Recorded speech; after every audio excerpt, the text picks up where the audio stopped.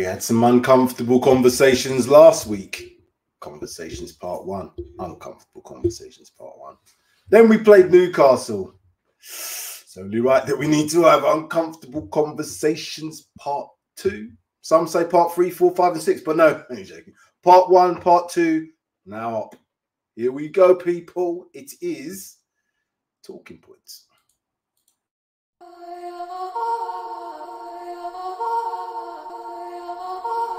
It's just different.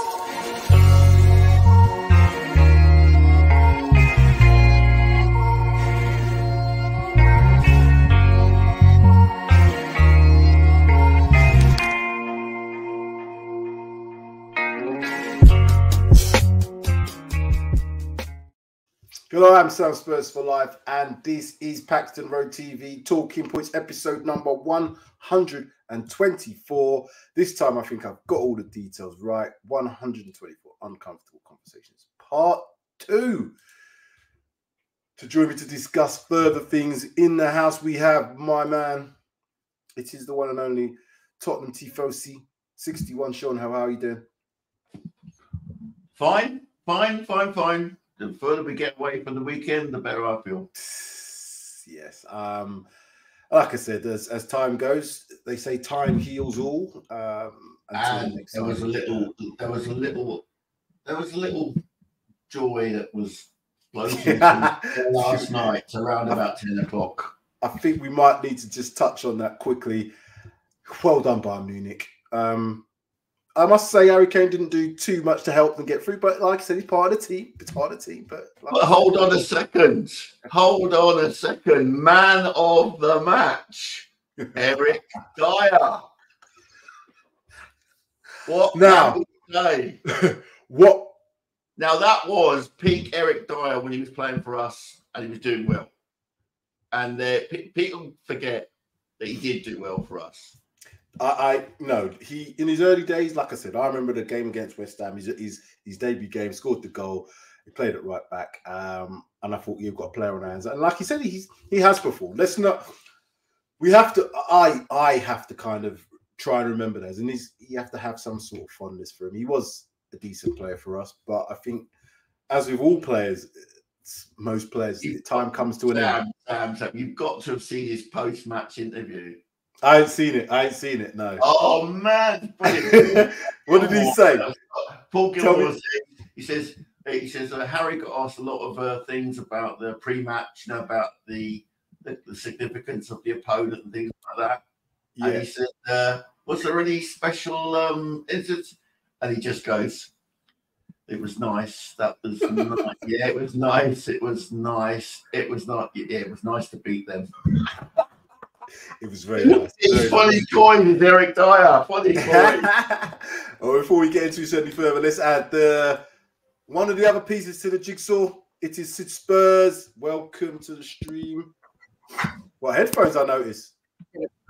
Good afternoon. Can you hear me? What's going on? What are you going on? What's headphones? What's going on? You don't usually have headphones on. Are they Bluetooth as well? I know. Of course they are. Oh my God.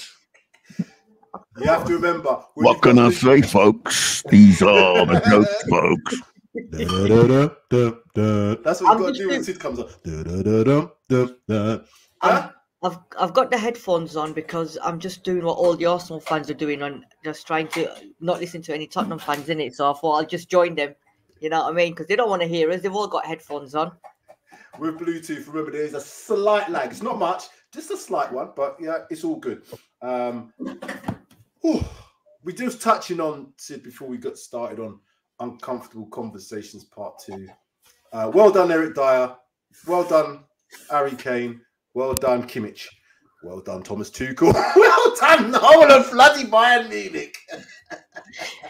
It made my night because I could see it going, oh no. Anyway, it didn't happen. That's all hypothetical. What did you think of yesterday's game? And does it really have any reflection on us? I know now it's probably looking highly unlikely that Fifth is going to be a Champions League spot, but so what? I thought there was only one Champions League game on yesterday because there was only one game I was watching. Real Madrid versus Manchester City. Was there another game being played yesterday? I don't know. I'm not interested. Doesn't bother me. I don't care. But if there was, I think who was Arsenal playing? Someone's- Oh, okay. If I Arsenal were playing in my back garden, I draw the curtains, mate. yeah. I mean, I understand, and I've heard that a certain Eric Dyer who left Tottenham has played more semi-finals or just as many semi-finals as Arsenal Football Club. That's laughable. That's laughable. There's a lot of laughter we can do, but ultimately, you know what I mean, we got to take care of our own business. We got to do our own stuff. It's good that them lot down the road haven't got the opportunity to do what we did 5 years ago and possibly get into a Champions League final, because we never know what could happen when you do that. But I think they would have lost the next round anyway. But anyway, that's beside the point. Tottenham Hotspur. We had you two weren't on it, but me and Darius did a uncomfortable conversations part 1 last week. This is prior to obviously the Newcastle game. We kind of touched on certain players in terms of form, where we think we should be as a club. Are we going to be able to play this way?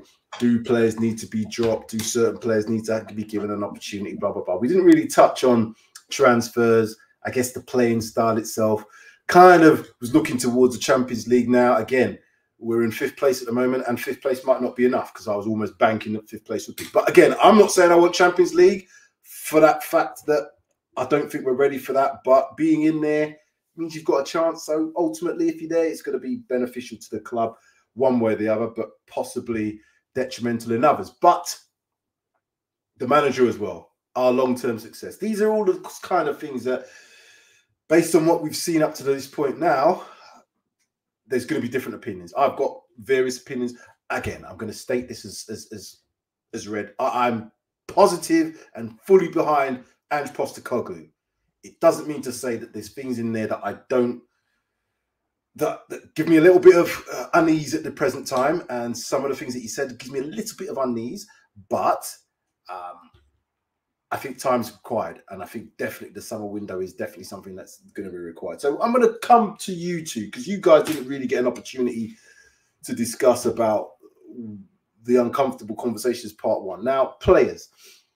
And this is post the Newcastle game. I'll start with you, Sid. Who's in that team is on some shaky ground? Because I think there's a few players on a bit of shaky ground here. And when I mean shaky ground in terms of starting, you know, I've seen yesterday in the Arsenal game, Saka starts every single week. He hasn't been playing that great, but I think they have no choice but to play him. And I can see the downside of that. Who in our team at this moment in time, starting wise, has got some things that need to be talked about? Start with you, Sid. Is there a Blues Brothers theme today then? No man, we're musicians. Oh, is that what it is? I'm playing the violin today, the smallest one in the world, just for the Arsenal fans. There's a lot of players, I think. I think there's a lot of players whose positions, I think, defensively wise, I wouldn't say there's anyone that needs to panic. However, we need reinforcements, and I'm talking right back, left back, or right wing back, left wing back. I'm also thinking we still need another centre back replacement. Oh, so I'm going to stop you there before we get, because that's more the transfer, and we'll get into the transfers. But like at this moment in time, let's just say we've only got a certain amount of players until the end of this season. Now, I think Sid Sam wants you to grab people up. He wants names. he wants to warn names. I want names. I want names, Sid. I'll give you names. This is who I think. Yeah. Are we saying needs to go, or is in just in jeopardy? Not needs to go, but like. Okay. I was talking last week with Darius. Basuma was a prime example. Yep. He seems to be in the starting lineup. I know he's played better with Sarr, but in the last couple of, not more than the last couple of games, I don't think he's had good moments. And what I'm expecting from him is more than just good moments. I want some real continuity of performances, and I want consistent performances. I'm not seeing that. Yeah. Okay then. So I'm saying Bissouma, definitely. Werner, even though he's only on loan, but I think he's another one. I think Solomon is definitely one. But who would you bring in to start then? In terms, because that's more getting rid of them players. But now there's seven games to go. Yeah. I don't think Basuma should start the next game. I don't think Werner should start the next game. If Richarlison's fit, I'd bring Richarlison and I'll move that on. There's even so much. I'm going to say this as well. I even think at this moment in time, we have to consider the back two. And I'm not saying about, completely change it, but is there we seem to be conceding too many opportunities at goal. I know it's not the back two's in their defence. It's not just the defence that's the reason. But we're giving too many shots and we're now conceding a lot of goals.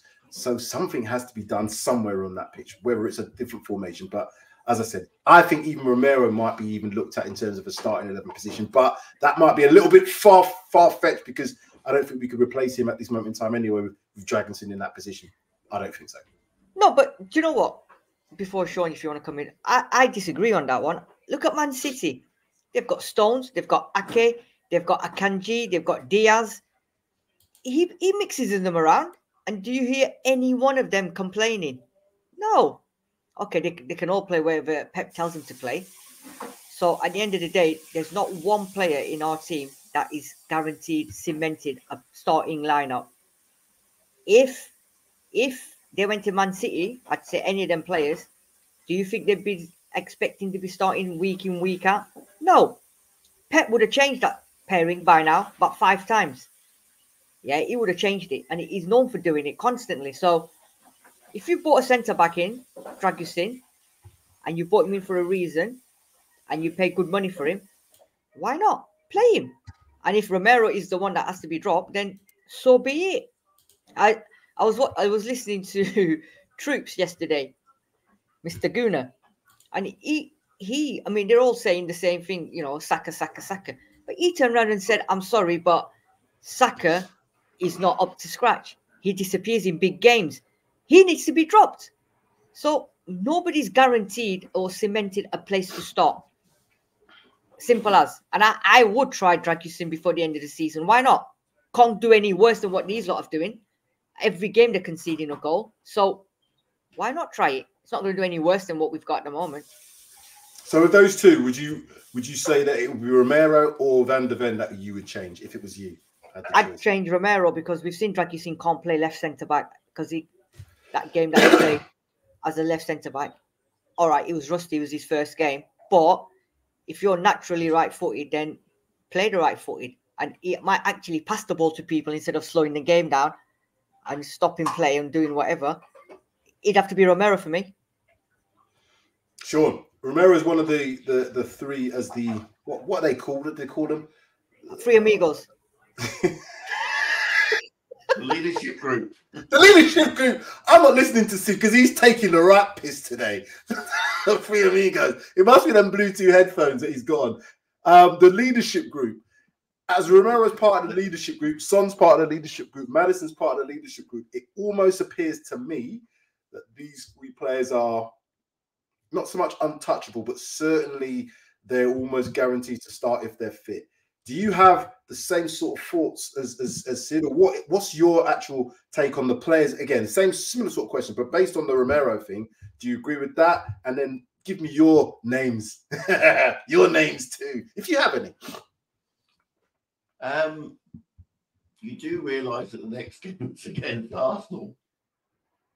I know. And you're wanting to drag in Dragusin. Oh, that's him. That was him. That was him. I asked the questions. I think the reason why is because at the moment the quality, the drop off in our squad is too high. We don't have quality replacement for replacement. Now the difference, the Man City one is a good example. Now, Man City you could say were found out last night by Real Madrid. They didn't change. Where was Pep's plan B, which is which we keep getting aimed at Ange. Where was Pep's plan B? He just carried on playing as Pep played, and he didn't win. He made 2 great errors. He took off 2 of his penalty takers. And Sean, in Holland.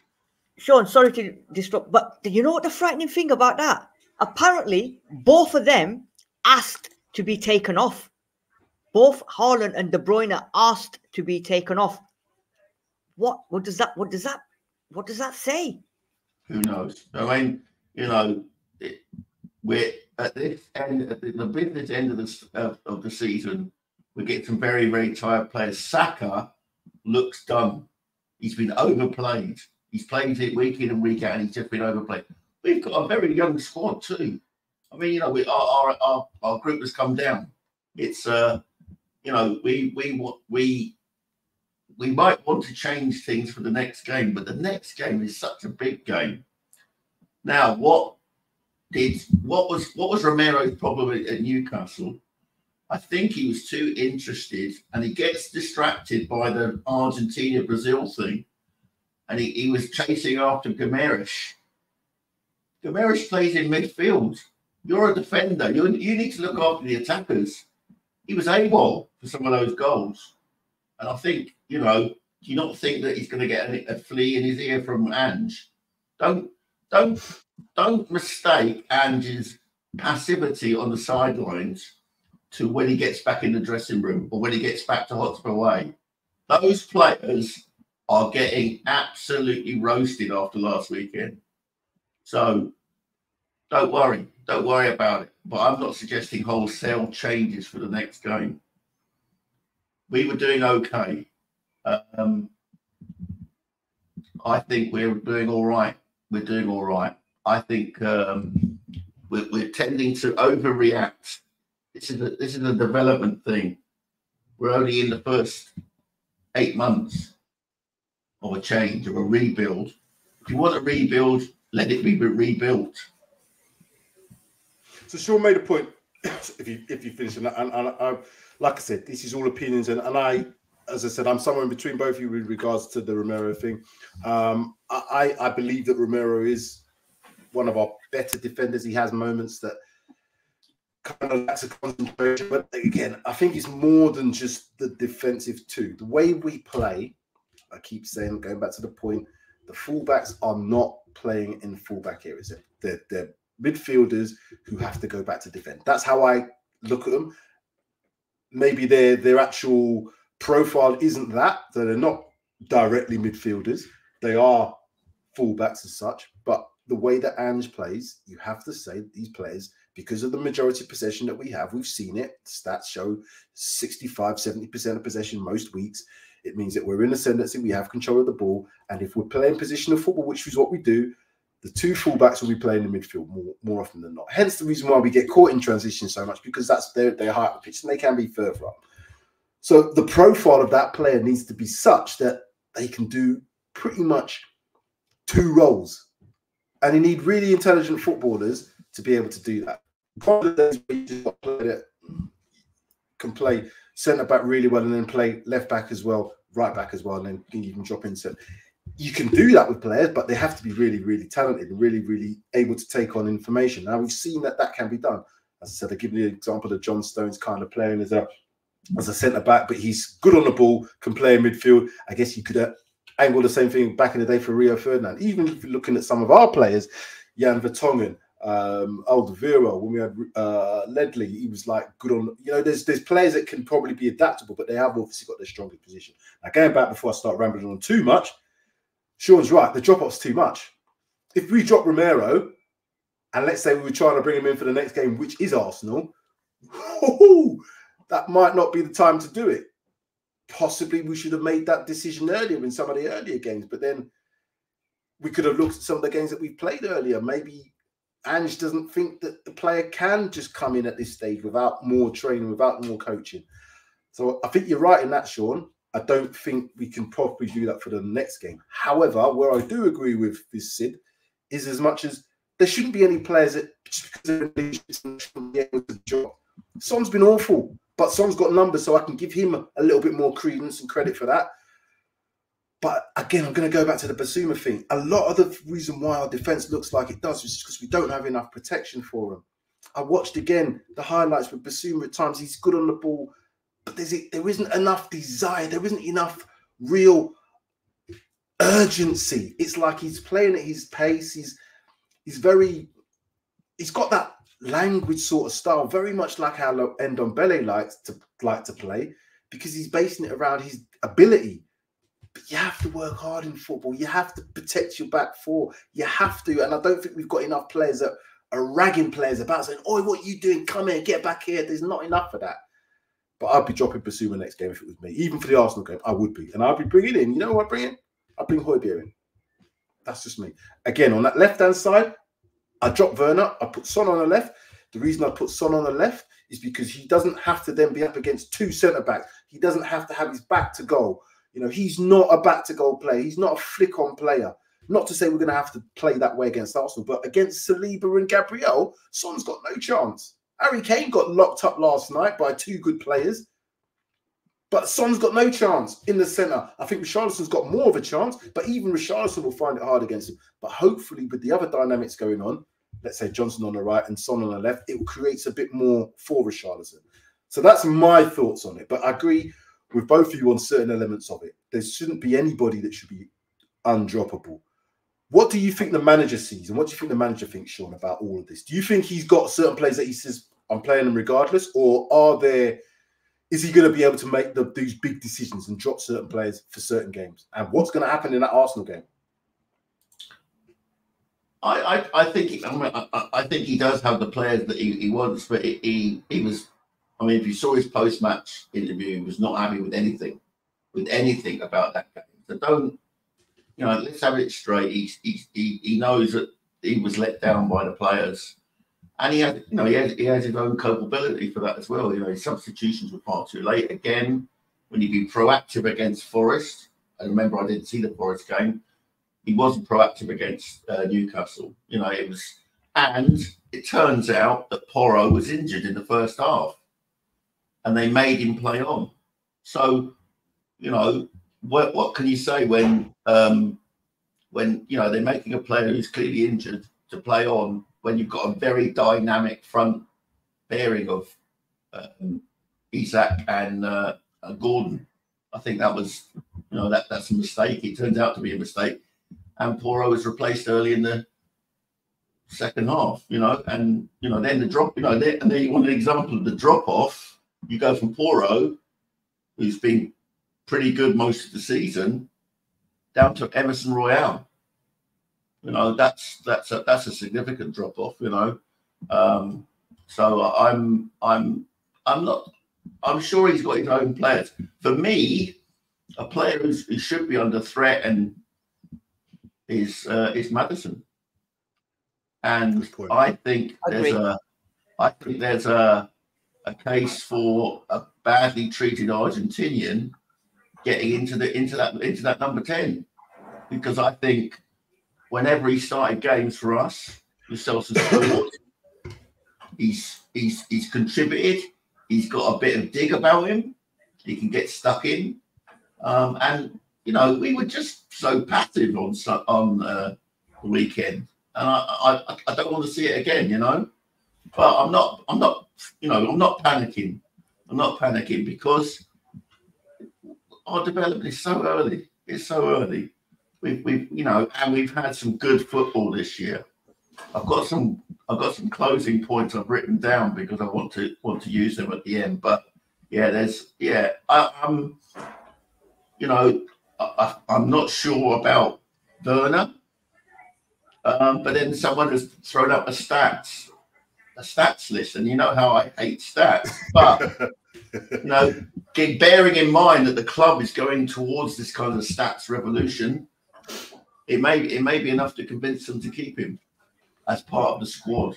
You talk to me about them stats, because I would like to hear if you know them, because off the top of my head, he's actually number one in tackles, believe it or not, as an offensive player. His creation are up in the upper percentages as well. Tackling himself. No, comparing across the Premier League, Sid. I know. Since them new headphones, Sid, what's going on, man? So it just there's I still can't get over the misses from like the weekend, and that was when I was like, you've got to score them, you know. And an informed striker would be heading that ball. When we talked about it when I jumped in on the reaction show there on Monday night, you know, or whenever it was. I can't remember. I was still halfway over the Atlantic, yeah, you know. So it's let's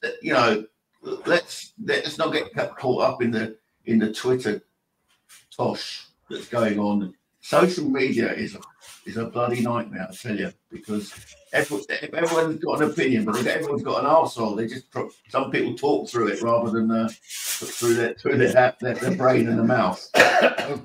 How do you feel about Maddison, Sid? Do you know what? I've said this, and I think I've said it to you boys, and I've said it to many people.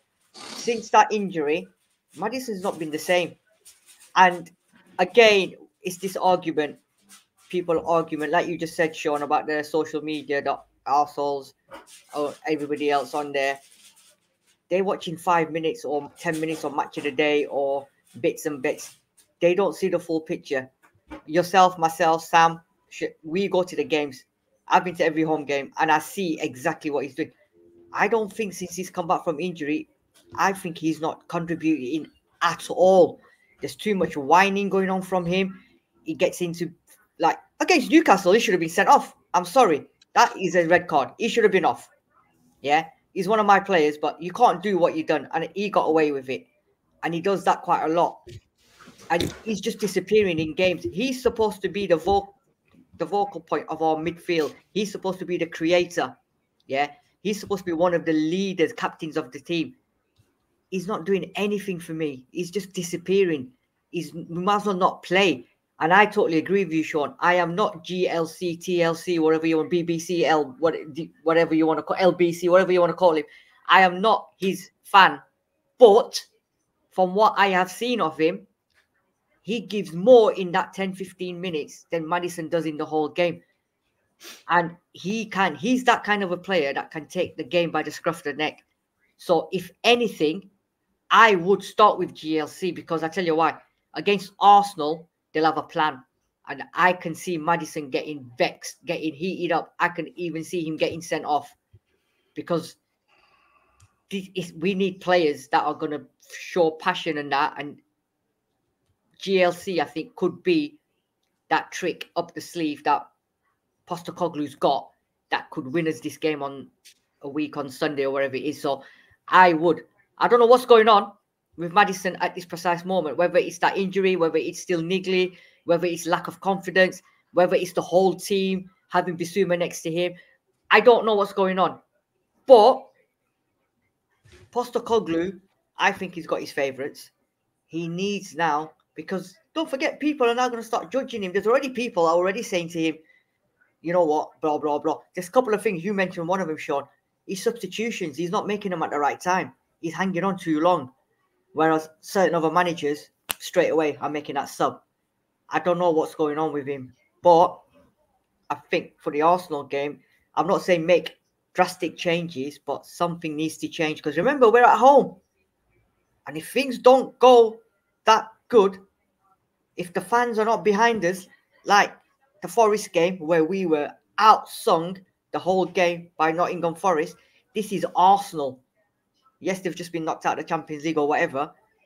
If we're not going to be up for that against our arch bitter rivals, then I tell you what, it's not going to be good being at Tottenham Hotspur Stadium against them a week on Sunday. So there's a few players I think that needs to be changed. I agree with you, Sam. I'd give Højbjerg a start in midfield instead of Bissouma, because if he makes them mistakes that he's been making almost every week, Arsenal will punish us. So I'm going to come back to a couple of points. I'm going to come back to Tricky One's point here. Obviously, we were talking about the Maddison thing. Can't keep getting away with recent form. I like to see Kulu in a number 10 role. I think it could be his best long-term position.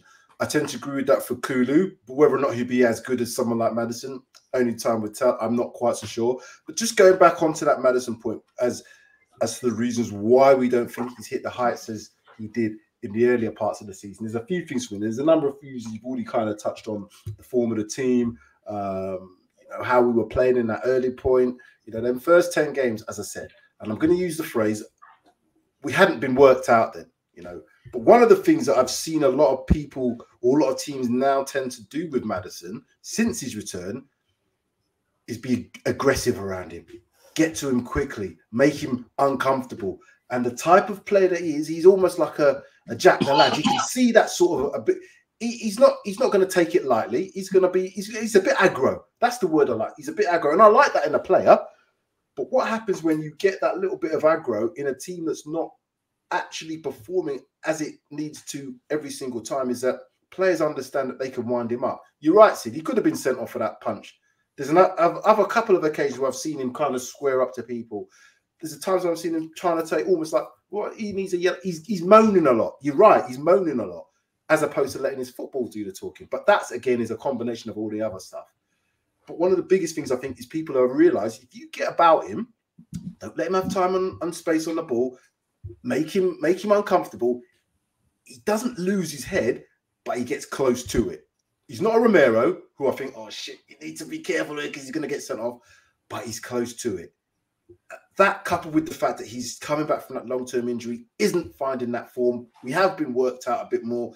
He's having to pick the ball up in way too many different areas. We don't have the back protection. He's thinking to myself, bloody, as he's part of this leadership team, is this too much? Is it a bit too much for him because he thinks he has to do more than he has to do? One way around this for me, play a double pivot. If you play Højbjerg in a double pivot, Højbjerg has a natural tendency, and it was probably one of the things that we didn't really like about him when he was with when Conte was here, because he was already playing the back three, is he would then drop into to make a back six at times, you know, when we had a back five.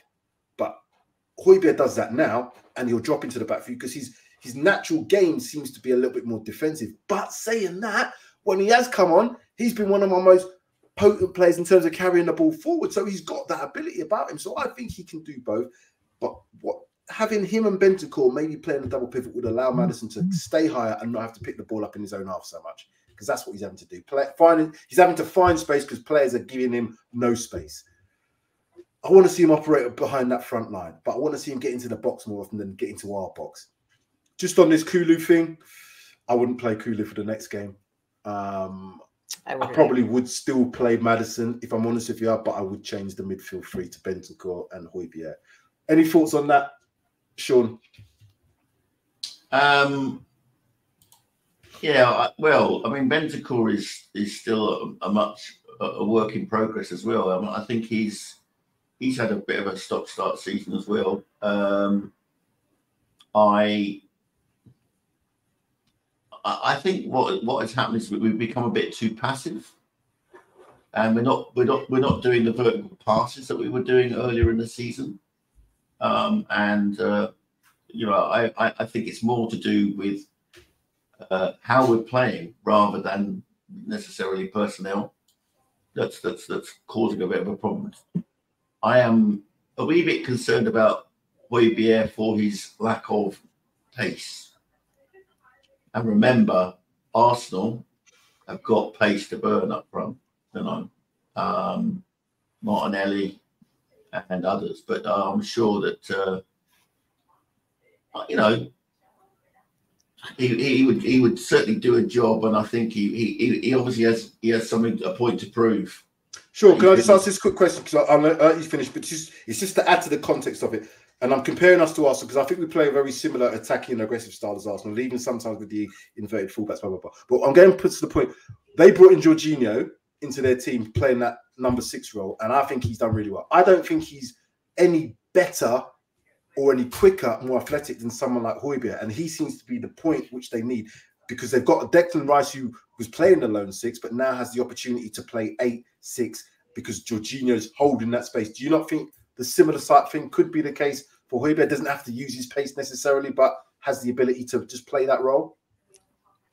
He could possibly, yeah, possibly. I mean, I'm you know, sometimes you have to be in the stadium to appreciate Højbjerg. That's, you know, I certainly found that in the past. Yeah. You know, he doesn't show up in highlight reels on TV, but I'm hoping that the you know, the players are, you know, are resting, are getting some rest, because they've had a bit of a stop-start season with the schedule. I mean, again, this is another free weekend because Manchester City are we would be due to be playing Man City this weekend, and they got themselves into a cup semi-final. Yeah, I mean, but a double pivot. I don't see Ange playing a double pivot, but on paper, when I say double pivot, I mean as you know how they show at the start of the game. This is where the players are. We never play like that. That's only on paper. But what I'm saying is, if you're going to go into a defensive shape, I think Højbjerg and Bentancur, to me, strikes me as a better defensive partnership than Bissouma and any of them three. Anyone's Bissouma and Sarr, Bissouma and Bentancur. I just don't see Bissouma now as that player who's got that defensive quality or even the willingness to want to do that job as much as some of the others that I've already mentioned. But that's just what I've seen. He could prove me wrong, and he could prove it wrong in the next game against Arsenal because he's probably going to start that game, I would imagine. I don't know. Does it not put more pressure on Maddison, though? That's the 10. Maddison says he wants that pressure. He says he wants this. He wants to be the man. I'm trying to get him to be the man in a position where I know he can be the man. He ain't going to be the man if he's collecting the ball outside our 18-yard box too often. He's just not. That's not where I want to see him pick the ball up. I don't really want to see him pick the ball up too wide in them wide areas because ultimately I want to see him in that zone where you're threading them balls in and behind because that's what we do. We have our inverted fullbacks to make them runs. And if you, again, I'm looking at Arsenal, they make so many runs where they pass it out to the wide player and then you've got like you're inverted, whoever's on the inside making that run towards the goal line and they play that diagonal ball. That seems to be what we do as well. So the person playing that diagonal ball for me has got to be decent on the ball. And most of the time for Arsenal, it's Odegaard. I want it to be Maddison for us. I don't want it to be Timo Werner. I really don't because he's shit. I'm going to say it again, he's shit. So therefore, you want your better players in the positions where they can affect the game more.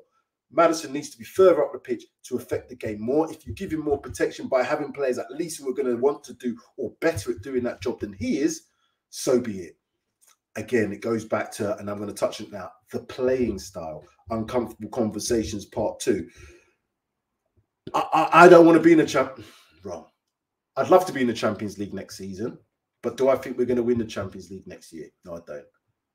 Do I think we've got more of a chance to win the Europa League next season? At this moment in time, yes, I do. For the development of this team, I want to see how Ange develops his style of play in Europe, because it's been shown that a two-legged game, if you're playing a two-legged game against Real Madrid and you play the first leg away and you get a draw, or you get let's say you get a victory against Real Madrid in the first game,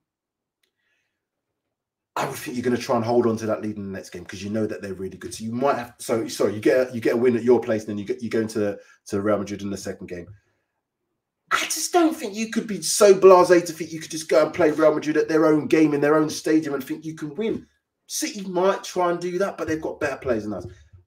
I might think you'd have to change your game. You might have to be a little bit more defensive. You might have to be a little bit more counter offensive. Do you see Ange doing that in this Champions League? The proof's been there from the Celtic days that he's not going to change his style of play. He said that so much that he's not going to change his style of play. He said so much in the pre-match press conferences that, do we look at the opposition now? Again, taking that out of context a little bit, do we look at the opposition? No, he does. Of course he does. He must do. But he doesn't necessarily train around what they do as opposed to what we do, which is fine. But again, I think that only works if you've got the best players in the world, which City tend to do, or get the better players. I want to see us compete. I don't want to see us get whacked, particularly in the knockout phases. If we were to get to the knockout phases, teams in Europe are too clever. They're too clever. They're not. They will change how they play. Some teams will change how they play to get a result because it's a results business, particularly in two-legged affairs, one home, one away. How do you think it would be? What would be the contrasting differences if we were playing in the Champions League? And I'll start with you, Sid, to the Europa League. And do you want to be in either one? Do you prefer to be in the Champions League for the money? And do you think we could win the Champions League? What does next season look like for you from a European footballing perspective, given the style of play that we're doing now? Just going back to something you just said before, but I missed it. My headphones sort of went off the blink. You said Werner was a hit. No, I don't think I've used them words ever in my life. That he's a hit. Okay. I'd like to hit him. He's just demonetised our last stream. Those words have never come out of my mouth, Sid. You should know that by now. I know. In terms of European football and Champions League, look, next season Champions League is a different format. You're going to be playing 17 games or whatever it is, home or 32 teams. So you're going to be playing whatever, 16 games, 17 games, home and away. So it's a league basis. And apparently the top whatever qualify for the round 16 or whatever, or quarters. But there's going to be the teams towards the bottom that are going to go into like a knockout thing to get the final places into the knockout stages, right? And what they're planning now is the final game of the league is all going to be played at the same time on the same day so that there's no advantage for other teams. So can you imagine 17 games or 16 games being played on one night at the same time, 8 o'clock kickoff? That's going to be insane. In terms of us, if we get into the Champions League, because that 5th position is not going to happen because we're so far behind on the coefficiency ratings because Bayern and Dortmund are in the semis. We're not getting 5th position. Simple. End of. Done. Yeah. Brilliant. Now we're going to have to fight for it to get 4th outright. And it's a shootout between us and Villa. However, we're not going to win the Champions League. We're not good enough to win the Champions League with this team, especially with the way Angie's going to be playing. Like you said, we can't go to Bernabeu and go like for like against Real Madrid. If you're protecting a lead or not protecting a lead, you can't do that. Daniel Levy will be rubbing his hands because he's just going to be looking at how many games. Oh, we're going to play X amount of games. How much money am I going to make? Yes, loads of money. Harry Enfield, loads of money, right? Forget that. Realistically, Europa League, again, that's going to change the format as well. But we've got a better chance of winning the Europa League than the Champions League. For God's sake, at the end of the day, Champions League is for champions of Europe, the teams, the champions of their respected leagues. If we end up 4th, how dare we get into that and try and beat the champions of whoever's won it, right? Whereas the Europa League, you've got a good chance. Yeah.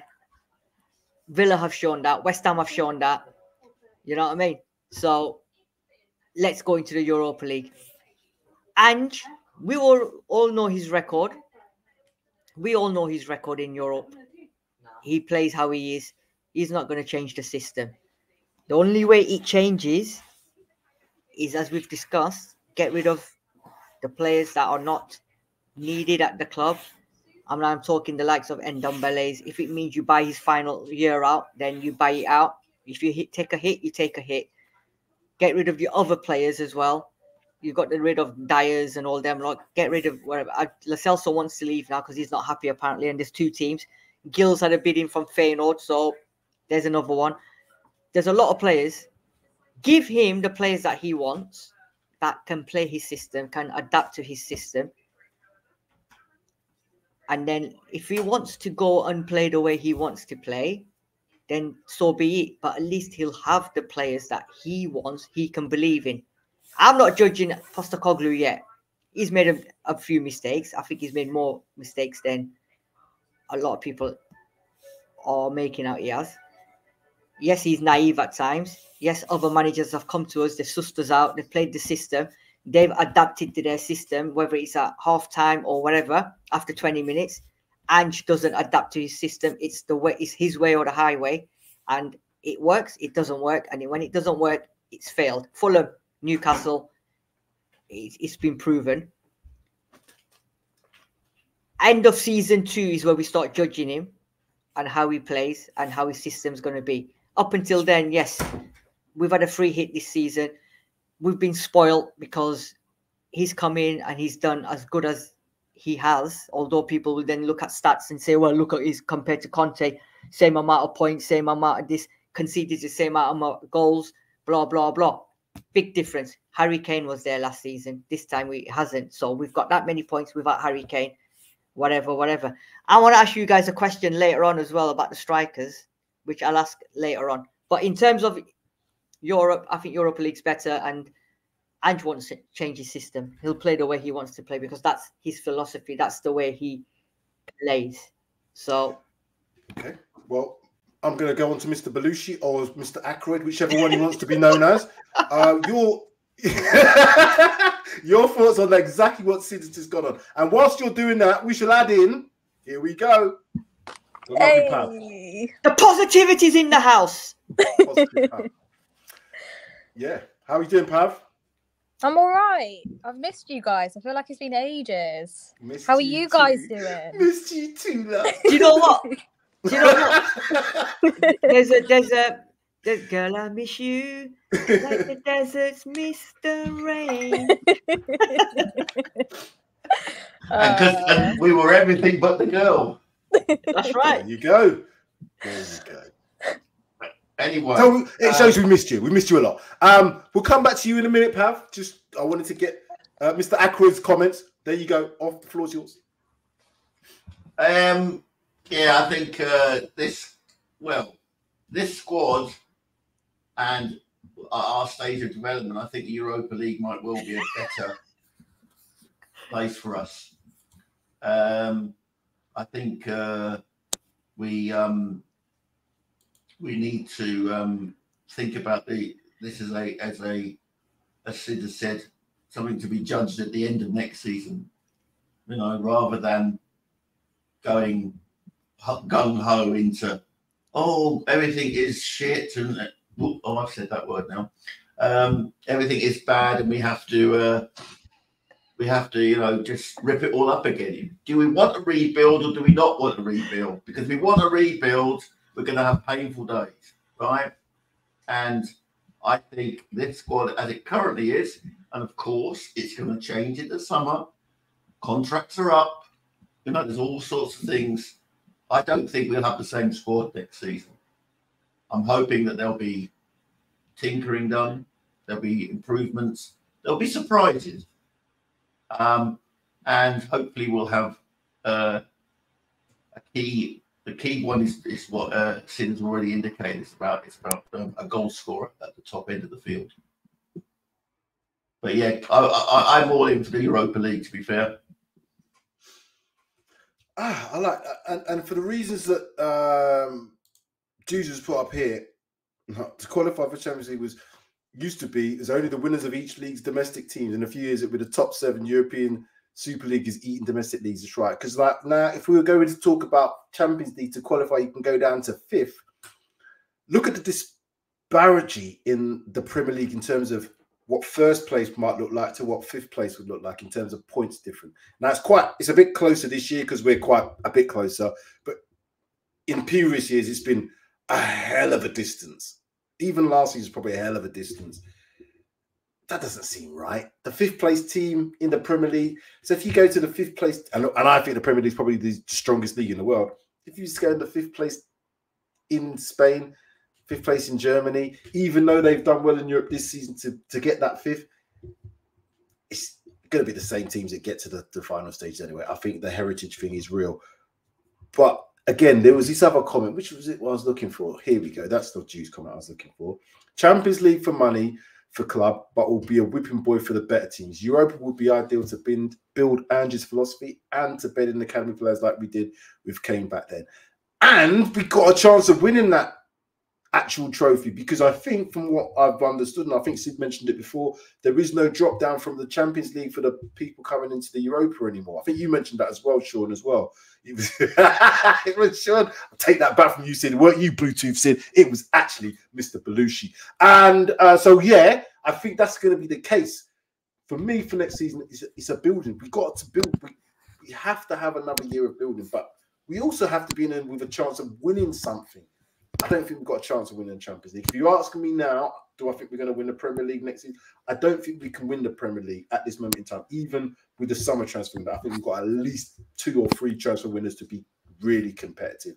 That's borne out with facts from other teams that have done the same thing. Everybody keeps saying, look what happened with the Klopp team. It took him 2 years. Look what happened with Arteta. It's taken him this amount of time. Even Pep Guardiola, when he first came into City, needed the whole year. So why are we expecting Ange to be challenging for the league this year? Well, he shouldn't be. But I think it's just that whole philosophy of seeing the shite football we saw last year to what we're seeing now, and the 10 games that we had at the start of the season. That's what set everybody thinking, oh, we can do this. Oh, we can do this. We can be that team. It's going to take a lot more than that for me. Pav, uncomfortable conversations, part 1 you missed. We talked about players who we didn't think should be starting or potentially who would be changed. Just quickly on that. In that starting 11 that we had at the weekend, I think it was obviously Porro, Van der Ven, Romero, Jodi, goalkeeper Vicario, Basuma, Bentancur, Maddison, front 3, Timo Werner, Son, and Johnson. Should they have all started, or would you make some other changes for this Arsenal game? Who's for the chopping block for you, Pav? I would make changes. You should have seen my reaction to that Newcastle game. I'm not even joking. It was horrendous. It was. And I cannot sit there and say that there was a single person who had an outstanding performance.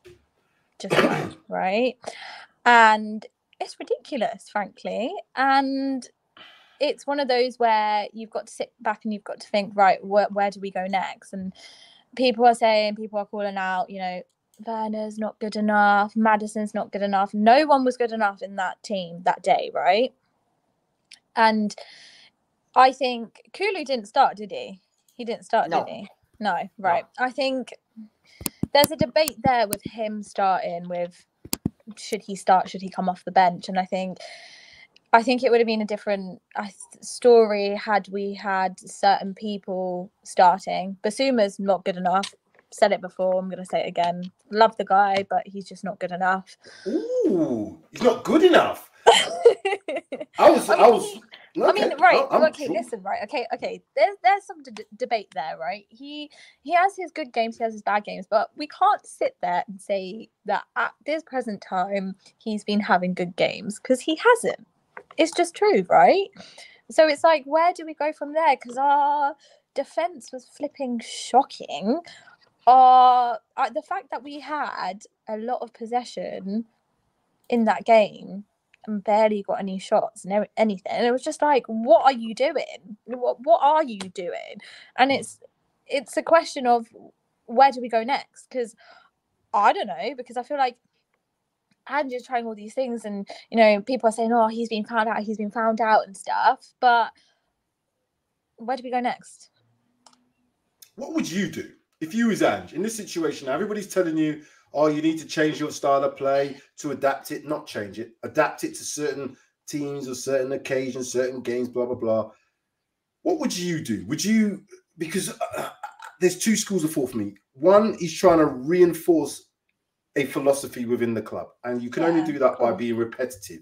You can't then chop and change. You can't then say, I'm going to play attacking football 1 week and then say, oh, because I'm playing this team, I'm going to play really defensive football, because the players are like, well, what is it, boss? What are you doing? Are you aggressive? Are you not aggressive? Are you attacking? Are you not attacking? So I understand it. I'm not saying to tweak your whole philosophy, but tactically you can do things. And I've talked about it already. Single player in a 6 double pivot, a player that can drop into a back 2 to make a 3. Then you don't have to have so many wide spaces. If you're going to have your fullbacks in the midfield area, you're going to have to do something about the spaces wide. So maybe play a back 3 sometimes, or drop into a back 3 with the players that you've got. Højbjerg, and I've mentioned that before. It's tweaking how you play, not just saying, I'm going to drop that philosophy and change it to this. I'm not going to go from playing Spurs way to playing Crystal Palace way, Roy Hodgson style. I don't want Ange to do that, and that wouldn't be good. But I don't want him to be, and even though this word that you said here, where is it? To call Ange naive is disrespectful, Peter. I think we can use the word naive, because I think he's been naive in his substitutions at times. 100%. I don't think that's a bad thing to say. It's whether you learn from that naivety to see if that continues. Is that a trend? If the trend is, I don't care what anybody says, and I'm going to keep doing that, and the results keep on being the same, and I don't care what anybody says, I'm going to keep on doing this, there's going to be a breaking point. There's got to be a tipping point. So something's going to have to happen. Either he's going to be in a position where we're going to say, listen, we're going to just accept it, or we're going to say, hold on a minute, there's going to be rumblings. So just adapt in certain situations, more so with the players that come on. We can't do it with Emerson Royal. cannot do it with Ben Davies. You haven't got the pace to play Ben Davies as a centre-back to replace what Van de Ven does. It doesn't work. It just can't. So you either have to have the best players in the world, or these players coach to the point where they can do everything that you tell them. And I don't think we're at either of those stages at this moment in time. That's where I think we are. So adaptation is all I'm asking for, not to change everything completely. Well, it's true. Basuma ain't good enough. So you got somebody there agreeing with you on that one. It's true though. He's not, and it's an honest thing as well. And you are spot on with what you've just said. And I was gonna build on that as well. And I think there's a lot of people saying, you know, oh, like I said before, Andrew's been found out. You know, we need to completely switch everything up. And I think if we do this whole thing of we're playing different teams, we need to completely switch it up with whatever team we're playing with. If we do that, like you said, there's no consistency there. Players are going to get confused. Players are going to be like, what the hell are we doing, right? Yeah, you're at school, don't forget you're at school. Don't be swearing. It's definitely a tactic thing, right? And it is. And I think I don't agree with a lot of his tactics, and I don't agree with some of the substitutions and decisions that he's been making. But as well as that, people need to calm down a bit and have patience, because people are calling Ange out saying, oh, you know, he needs to get out of the club and stuff. But what they don't realise is what Ange is doing is he's not a quick fix. He's not just there to, that's it, he's going to get on the roll and we're going to win a trophy straight away. Because reality is, mate, we ain't going to do that. We ain't got the squad. We ain't got the ability to do that. What he's doing is he's taking his time with it. He's rebuilding the club. And that's what exactly we need. This season, we weren't going to win a trophy. It's just a given fact, right? And I'm all here for it now that we're not going to make Champions League. I don't care, because at this moment in time, I just don't think we deserve it, right? And I think he's doing his job and he's trying his best, and he's not doing it to make these silly little mistakes. He's doing it to test the waters and things. And I think that's what we need to do. But going forward, there has to be a plan, because at the moment, I don't see no plan. Guys, you can all answer. Do you think we need a plan B? Or do you think we just need to, as Pav has mentioned and a few people have mentioned in the comments, just need to tweak tactics accordingly? Sid? Then you, Sean. Plan B is not available, mate. He's too busy making films or music. But yes, we do. We do need a plan B. But then again, Sean said it at the beginning. Pep didn't have a plan B yesterday, did he? So you can be the best manager, win titles and cups and everything, but if you don't have a plan B, then you're going to struggle, and that completely proves it. So can I just caveat that? I would say in Pep's defense, the year before he won the treble. So if I was I tell you not to F off. I'll do what I want because I've just won a treble. I'm on for a double treble here.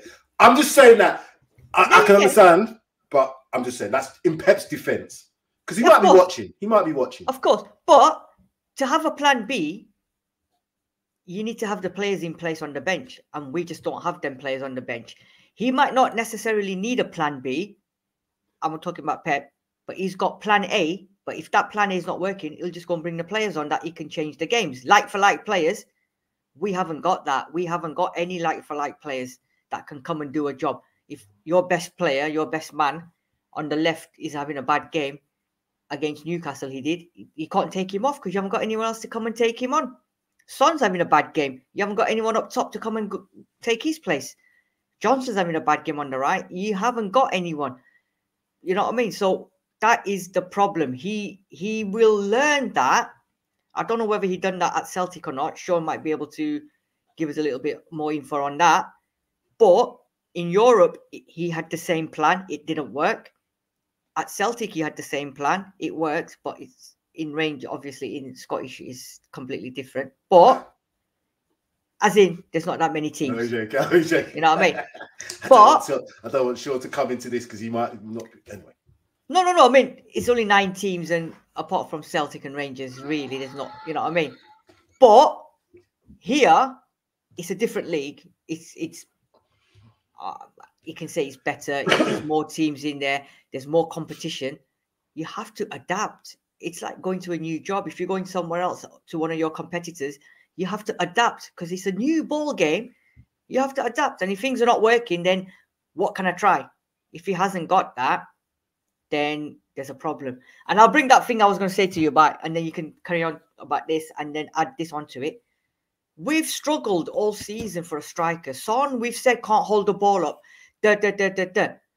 Why would you let Valise go? He's a young player. He's got height, he's got strength, and he gives it 100%. But he kept Scarlett instead. And he's not playing Scarlett either. So answer that question for me, guys. We're struggling up top for a natural striker. We get rid of one, young one, who could have been potential. And then you bring another one back who's a loanee at every other club. Didn't get any time at Ipswich. We've brought him back. We're not using him either. So I don't know. Because I don't know about you guys. I think bringing on a natural striker when you're struggling in games makes a big fucking difference. And if Son's not up to it against Newcastle, bringing a big unit like Valise might not have won us the game, but it gives you that different option, doesn't it? You've got a big unit up top that can hold the ball, that can challenge Burn and Shaw. Change it. That's just me. Sure. I see some disrespect for the SPL in the I comments. didn't want to say that. I want to say nothing. I did that. There's no disrespect, Sean. I'm just saying there's only 11 teams No, there. I think he's meaning about this one here. This comment here from Oh, our sorry. friend Jews. That was Jews. Oh, how dare you, Jews? That West Ham wouldn't beat Celtic because David Moyes is a Celtic fan. He would throw the games. So stick that in your pipe and smoke it, Juicy. Anyway, I would. What would My strikers bit as well. And the plan B. yeah. The Yeah, plan B and the you know, strikers bit, yeah. You have to remember, right? We've had 5 years of different squads playing different styles of football. We've not had, we still got remnants of, squads which go back to 2014, or we lost our number one striker and we chose not to replace him. That's right. Now, you can comment on the wisdom of that in retrospect. It probably wasn't the best thing to do, but we need a striker. We have a striker who, around Christmas, hit a purple patch of form. Let's not have it any other way. 10 goals in 11 games, I think it was. Of course. And it was, then he gets an injury. That's unfortunate. We've suffered from injuries at crucial times throughout this season. That can happen to any team. It happened to us a lot, unfortunately. But this is a team learning a new style of play. I think from what I remember at Celtic, it was more about inculcating a attacking form of football before working on the defence. The second season he tightened things up in defence, and I think we will see that being addressed next season. Whether that's new players or slight tweaks to the system, we will see changes. I can highly recommend this book if you want to read about Ange. It'll give you a background as to his history. The man has been coaching for 25 years. He was coaching when he was 12 years old. He was coaching his school team. That's how much he's involved in that. So I think we shouldn't. I think it's been a common theme. I've said it every week. It seems we're neither too high or too low, and I think I'm looking forward to next season almost as much as this is like the starter dish. Next year will be the main course. and I'm looking forward to that. So don't worry. It's I'm quite optimistic about next season. Firstly, I'd like to find out from Ed who Uncle Monty is. It can only be one of us three because it can't be Pav. It's me. Oh, he's called. It's Monty. It's what's his name? It's what's his name? Isn't it? John With Monty. Nail and I. Who? No. It's Uncle Monty is from With Nail and I. Oh, is it With Nail and I? It was so he's calling me a predatory homosexual. It was lost on me. That's why I was like, oh. Anyway, go on. Anyway, who'd want to sit in a car like that? Is she auditioning for Top Gear now? Listen, this is her lovely little motor. It's her pride and joy. Yeah, leave me alone. Her dad bought that for her. Dear me. He loves her. Dear me. My dad would do that for me. Cool teachers, eh? Yeah. They've got to have a little racy little number. Oh, are you talking about the car, yeah? Let's get back on track. Suggesting that our Pam is a racy chick. Where the hell are we going with this conversation today? Where are we going? Anyway, Sam, you need to ask It's Pav the same definitely question. uncomfortable conversations. I know that much, but bloody hell, I didn't think it was getting there. Hell, dude. Ask Pav the same convo. The same question. So, man, we're musicians. Plan B. So the plan B in the forwards. What did you say about the forwards, Sid? Sorry, just remind me again. But Valise and Scarlett, isn't it? The fact that yeah. So what was asking, and when you was away, Pav? So firstly, do you think that we need to employ or have a plan B? And then see that just to add on to that, with regards to the forward lineup, why have we let Valise go? Why is he not playing Scarlett? If we're going to persist with Son as a number 9, and we can clearly see that Son is limited in what he can do as a 9 from a hold-up perspective, flick on, blah, blah, blah, all the rest of it. He's obviously got numbers. Plan B. Where's Jurgen Klopp's plan B? He's got them young. He's got the 16-year-olds. Where's Carlo Ancelotti's plan B? He's got Luka Modric. Still plays in the same style. Did they win? Well, what's going on in this? You two. They're going to win the Spanish league. You two are. They'll beat Barcelona this weekend. They'll finish them off as a team. Right, this is not Comedy Central. I'm going back off. This is bloody YouTube. It's not Comedy Central. Pav, come on. Let's get back onto track with this. Right. Okay. To answer your questions, right?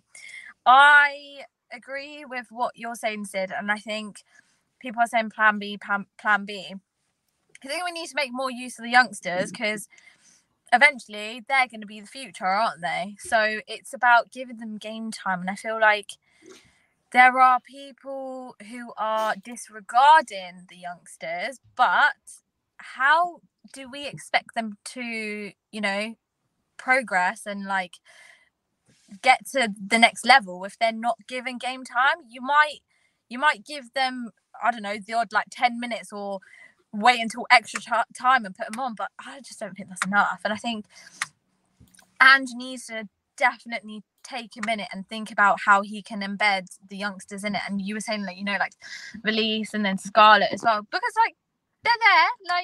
Come on, Scarlett, he came on, didn't he? The other week, wasn't it? I can't even remember when it was. And he came on 2 minutes, I think. Yeah, 2 minutes. That's what I'm saying. It's 2 minutes. He needs more game time. Do you get me? So I think he needs to think about it, definitely, 100%. And the answer to that question is a no. Yeah, I was going to say, that's what I was shaking my head at. I was shaking my head at that question that Luca's posed. Now, whether Luca's done that because he's an Arsenal fan, he just wants to see what we're going to say. He's like, we watch it. No, I don't think we're going to get Champions League. And we're happy with it, Luca. We're happy with that. Yeah. And God's honest truth, Luca, if we didn't make Champions League, I would prefer us to be in 5th now. If we slip to 6th, that'd be a problem for me because of Man United. But I don't think we will. So 5th place for me, I'm comfortable with that. Basically to have Europa League football next year. That will be a good test for where this team could progress to for the following year in the Champions League. But to go from now to Champions League for me, I think we're just it's too much. Do you know that question? Do you think Spurs will get top 4? It shouldn't be that. It should be, do the players think they can get top 4? Are they capable of getting top 4? I think they are. I think Villa are. It's a shootout between Spurs and Villa. Listen, it's just who wants it more. We have to be. And someone made a good point. Because if we've played obviously we played all the teams this season. The only team that's done a double over us, I think, from memory, is Wolves. Wolves are the only team that's done a double over us so far this season. Chelsea have obviously got the opportunity to do that when we played them. Oh no, Newcastle didn't, because we beat them. Newcastle didn't. So I think it's only Wolves from memory. Somebody else in the comments. So again, it shows you that we can beat every team on paper. That's what I was trying to get to. So the fact that we can see that we can play, that means that the style of play can beat any team. But Champions League's a different matter. For me, Champions League well, we've seen what Champions League's about. But no Conference League for Spurs. SPL is a tad better. What Jeezy's having? He's winding you up, Sean. Jeezy's winding you up here. He's having a laugh about SPL. Ed M saying, when does he vary tactics? What a load of rubbish. Ed M saying, when does he vary tactics? Fans are complaining why Maddison is dropping deep when he's drawing out the press to create an artificial transition. Front three are not good enough to exploit space. Woo, I think you need some punctuations in there, Ed, next time, because that was hard to kind of understand, but I read it out. Are you an English teacher, Pav? I'm a teacher overall, so yeah. What do you think of that? That paragraph there. That's a mouthful, isn't it? That paragraph there. Hey, hey, teacher, leave the kids alone. I'm thinking now, what Ed's actually saying is, when does he vary his tactics? He doesn't. So fans are complaining why Maddison dropping. He's asking lots of questions here, and blah blah blah, going on about the artificial transition front three and not good enough to exploit the space. Everything what you said in there is true. But Maddison, if in a different formation, might not need to drop as deep to get the ball, because you've got more players who have got better ability to pick the ball up in them deeper areas, which is really what I'm trying to say. That's what I want. Maddison further up the front where he's going to do more damage. We don't want Maddison to be Pirlo. I don't need him to be a Pirlo at this moment in his career. I want him to be a number 10. As close to being a Jude Bellingham as possible, scoring goals, creating all the rest of it. But Maddison's his own player. He can do. Jude Bellingham is not a number 10. I'm sorry. He's not a number 10. Anyway, we digress. We're going to have an Uncomfortable Conversations Part 3. But what I wanted to end with is with your details, Sean. You had a little bit of a list. So I think we should do that, because there's so many other things we could talk about. We could talk about the investment. One of the things I want to talk about in Uncomfortable Conversations Part 3 is the fact that if Ange doesn't succeed in winning something for us next year, is he in danger of going somewhere else? Now, because of the way he is philosophy-wise and wants to be playing the same style, Manchester City could be asking for a manager in a couple of years' time. Would that be a good track? But that'd be Uncomfortable Conversations Part 3, people. Sean, your little list of comments you wanted to address. We're going to have a look at them. On mute, mate. You're on mute at the present time. Mute. Right. I'm indebted to a commenter on one of Alistair Gold's videos, his last video. And it's a little bit long, but I'll try and abbreviate as much as possible. So just some thoughts, really our final thoughts, and I'll say no more after this. So here we are, 38 games last season, won 18, lost 14, 60 points. This season, won 18, lost 8, 60 points. 32 games only. Last season, 8th, missed out on Europe altogether. This season, God willing, we will be in either the Champions League or the Europa League. I think it's Europa League for me. This is progress. I've heard Ange out, I've heard Levy out, and frankly, they're fed up of it all. Ange said at the start, there will be up and down days. 4-0 hurts. Talking to about Newcastle, as does Wolves, as does Brighton, as does Fulham. However, we don't have a God-given right to win every game. We have to be realistic, but we are heading in the right direction, and we have to take a deep breath and evaluate where we were and where we are. We are much better than we were. Can't be argued. And that Ange has to look at himself sometimes. Do you honestly think he doesn't? You'd be mad to think that, to be fair. If he doesn't, then criticism is justified. But do you honestly think Daniel Levy won't question him too? Villa winning 2-0 was painful. That was another painful thing about the weekend. Other than the fact that they beat them lot down the road. And it's going to be a shootout, as Sid has indicated. My final thoughts then, before I come round to all of you, I hadn't finished. Oh, sir. that's it. That was the pause. I thought that pause was because he'd done. All right, sorry. He was taking a breath.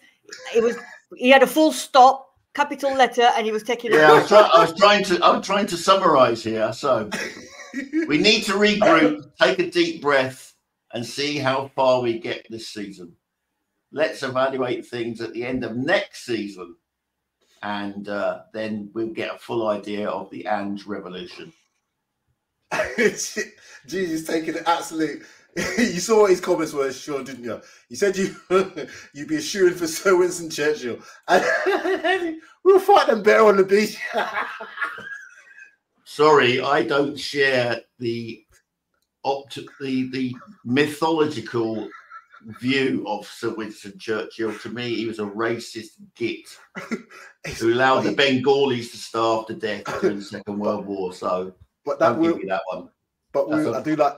I'll take Uncle Monty rather than bloody Winston Churchill. But I just like that we will fight on the beaches because that's the old with the cigar.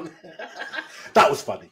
But I guess what you said about Winston Churchill as a person, there's a whole story behind that, which you quite rightly. But that we will fight them on the beaches. We will never surrender. Uncomfortable discussion 67. Oh, sorry. Back to revision. My final thoughts. Yeah. What I want to see us do is fight. For the rest of this season, I want to see these players fight. We've got 3 games in a row. Arsenal, Chelsea, Liverpool. The first 2, if we don't show any fight in them, there's no chance we're going to be able to go to Anfield and do anything, in my opinion. And was you actually planning on going to Anfield in general? No, I wasn't going to go, but in us as in a club, we may as well not bother going to Anfield. If the first 2 games, we don't show any fighting spirit, because I believe Chelsea are on the up, a bit of an up now, although they're still a bit of a one-man team, but they are on the up. And all you need for Chelsea is to come. No, we're playing their ground. You know what it's like. Chelsea is Chelsea. Arsenal will be Arsenal. They've had a bit of a kicking, but they've got 2 games before we play them. Wolves and then Chelsea. So I think they play Chelsea before we play. Yeah, they do, because they've got midweek against Chelsea. Next Tuesday, I do believe it is. So they've got 2 games to play before we play our game against them. So I just want to show some fighting spirit. Again, results will come and go, but I can't have the results from the weekend and not. If you're fighting as a team, you don't lose 4-0. You just don't. You know, you lose 4-0 when you decide that we've had enough. You switched off, and we did switch off. You don't lose 4-0 if you fight. I can tell you that. But we shall see. That's my final thoughts. Pav, your final thoughts? I think you're spot on, and I think it's about us going into our last few games with a fight and not this whole thing of acting like as if we're giving up, not kind of showing interest in a way, because like you said, the 4-0 win against obviously us, Newcastle winning that, if we had gone in and we had scored a few goals and you could see that we were fighting, it would be like, okay, we tried. We can't sit there and say that we tried, because we didn't, right?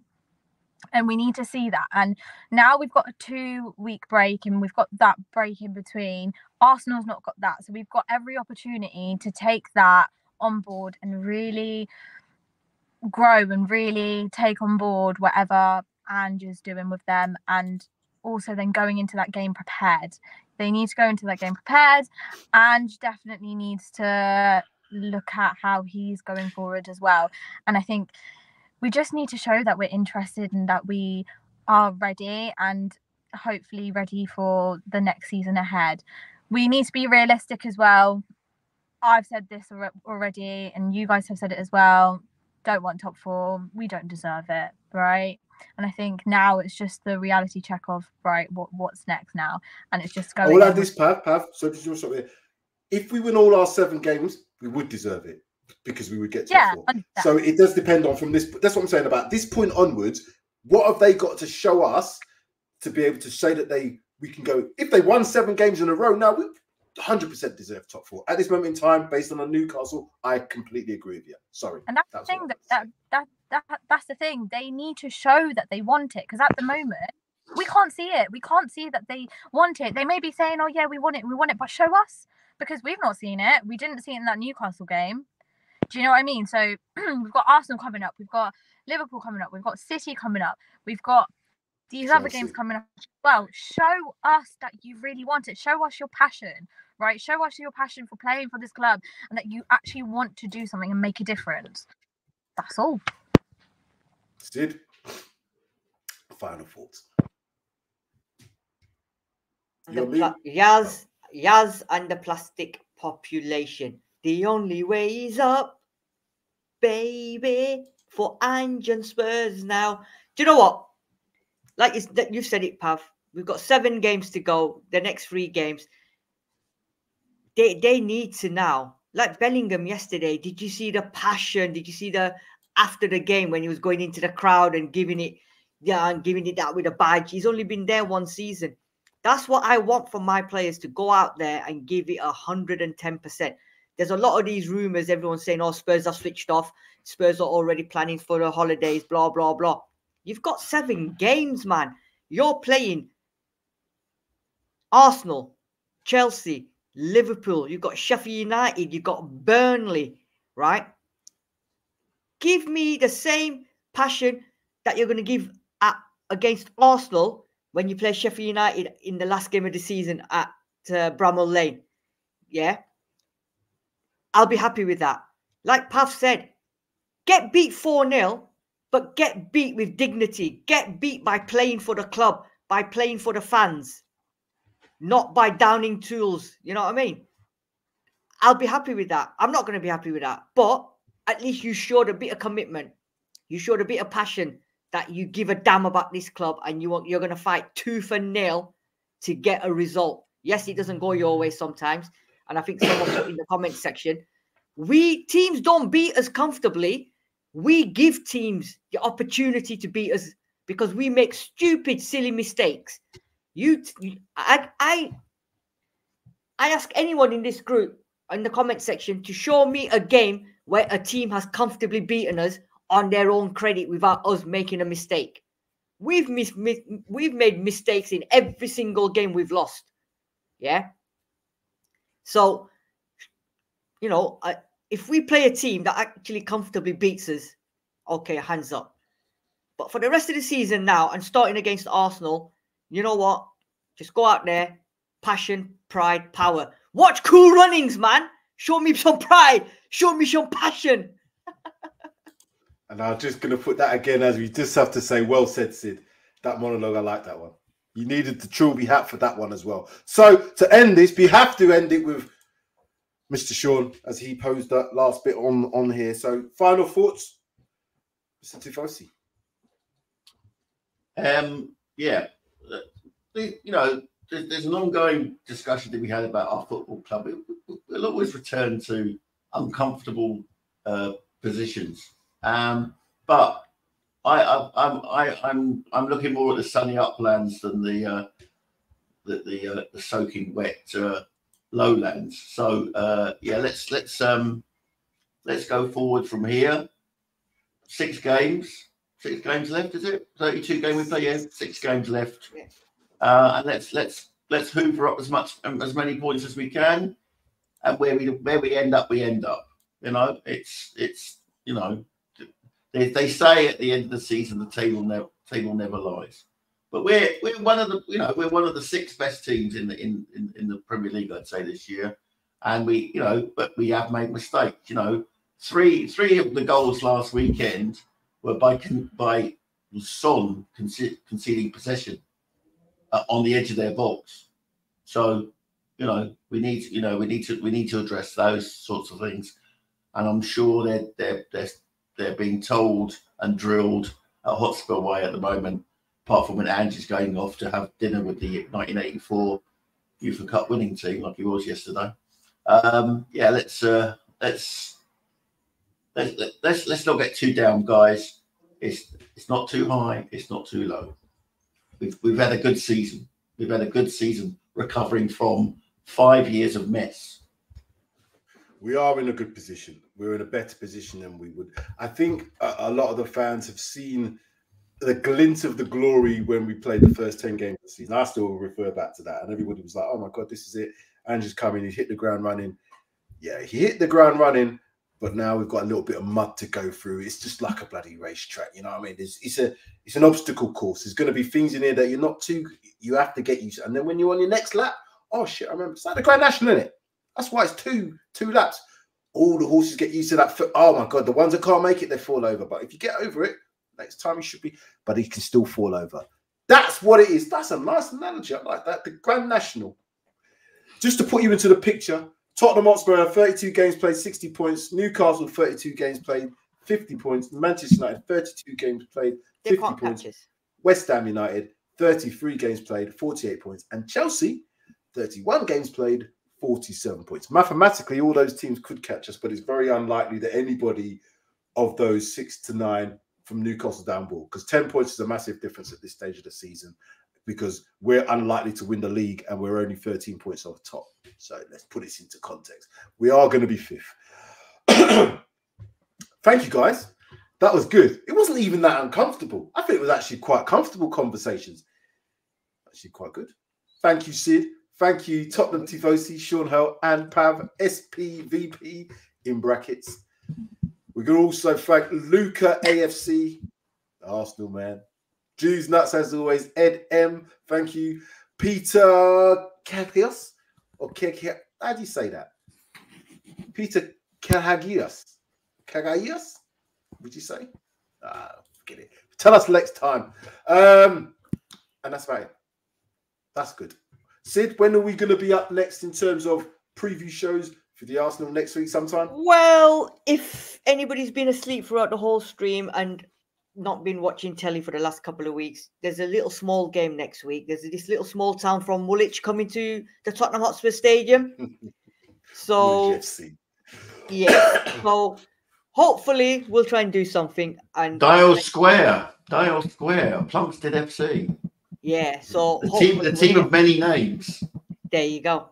So we'll get everybody involved and let's make it a big, big preview show. I want everyone out because at the end of the day, it's the North London derby and everyone has something to say. So make sure you join us. Make sure you subscribe to the channel, PRTvSpurs and Paxton Road TV, because that's the only way you will find out when we're going to be doing the preview show. You've been told, people.